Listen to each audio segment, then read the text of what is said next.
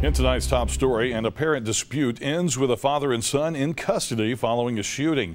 According to the Anniston Police Department, Claude Frazier of Anniston was arrested and charged with attempted murder after authorities responded to a call of an assault in progress in the 900 block of West 49th Street. Officers found Jason Johnston suffering from multiple gunshot wounds. He was flown to UAB for treatment. Now, they also found the elder Frazier's son, Jason Frazier, suffering from non-life-threatening gunshot wounds. He was later treated at Northeast Alabama Regional Medical Center and was arrested as well in connection to the case. He has been charged with second-degree assault.